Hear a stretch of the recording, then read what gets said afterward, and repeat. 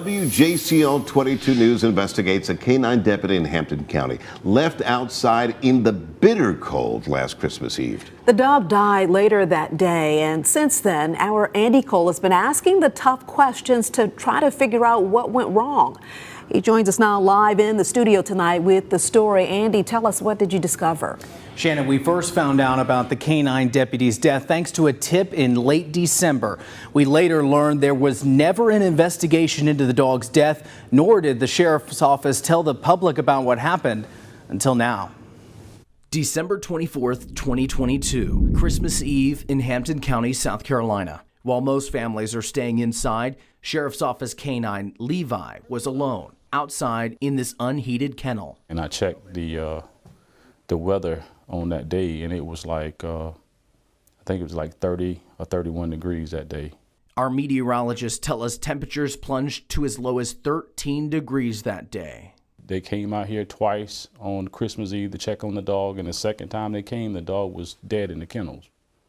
And I asked about the burial, and that's when they told me that they buried the dog. Without delay and without an investigation, Sheriff Russell says K9 Deputy Levi was unceremoniously buried here on a property in Allendale, the next county over. No public statement was ever made.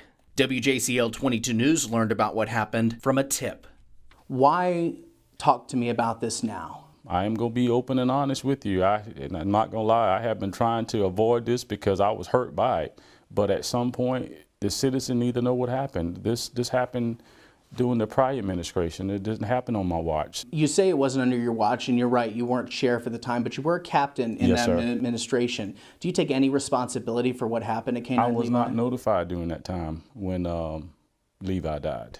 Sheriff Russell tells us he didn't know about it until January 3rd, 10 days after the incident and the first business day after we filed our first Freedom of Information Act request. After waiting 10 days, Sheriff Russell told us they had lost our request, so we refiled and waited.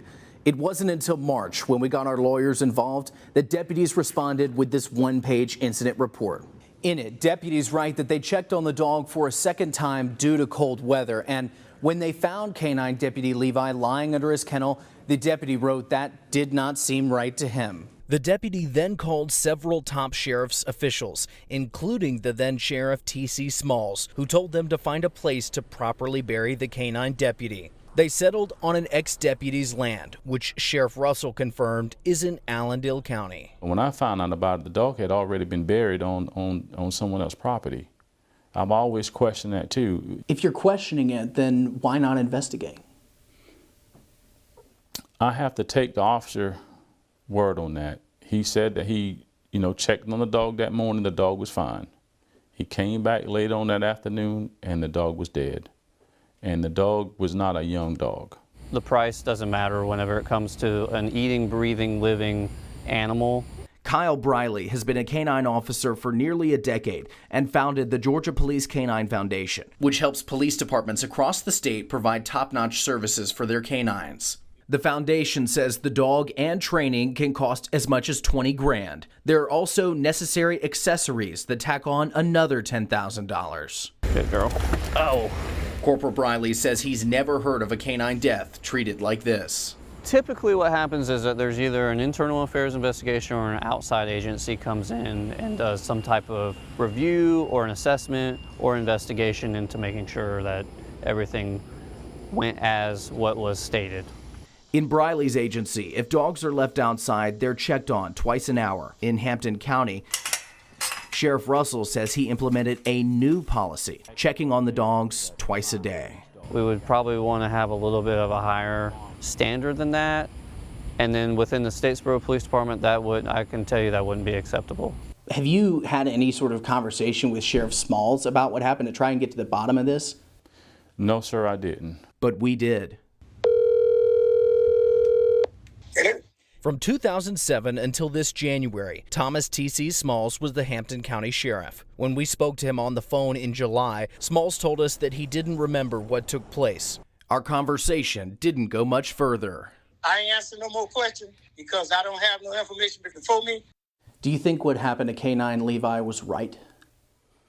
I don't think it was right because the dog should have had a funeral. The dog should have been rewarded for his services. In June, Hampton County deputies held a black tie event to raise money for their K9 unit. The sheriff said they were raising money for a climate-controlled kennel for the dogs.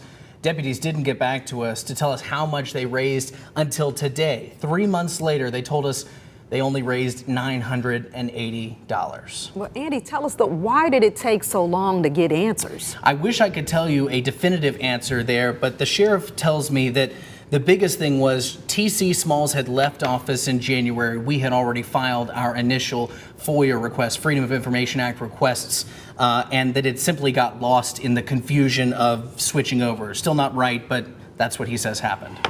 Andy, great interview in terms of holding someone accountable, but let's take it to the next step. Is someone on his department, are they going to be disciplined? Are they going to be fired? Are they going to be suspended? Because if not, then really what? I asked that question of Sheriff Russell. He tells us no, in fact, they aren't disciplining those deputies, but they did say that they're changing their policies. As we heard, they're now checking on the dogs twice a day, but it doesn't bring back K9 Levi. Nor does it hold the people responsible for this happening. No, sir. All right, Andy, thanks so much. Good reporting.